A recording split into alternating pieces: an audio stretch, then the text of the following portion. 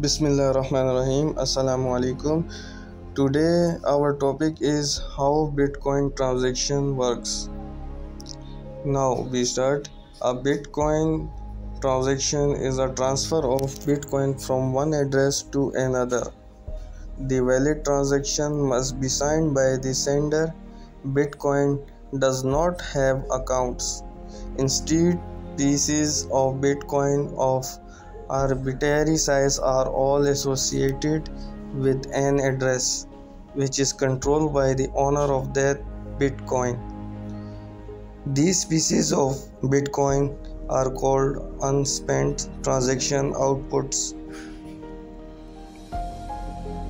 All Bitcoin transactions are published to mempool, where they are considered pending. When a miner adds a transaction to a block, it is then considered confirmed.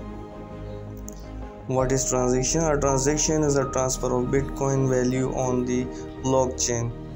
In very simple terms, a transaction is when participant A gives a designated amount of Bitcoin they own to participant B. Now, how does it works?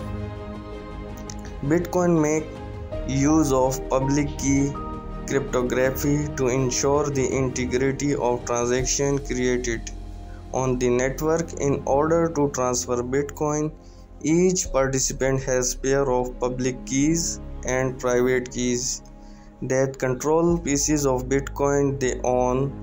A public key is a series of letters and numbers that a user must share in order to receive funds. In contrast, a private key must be kept secret, as it authorizes the spending of any fund received by the associated public key.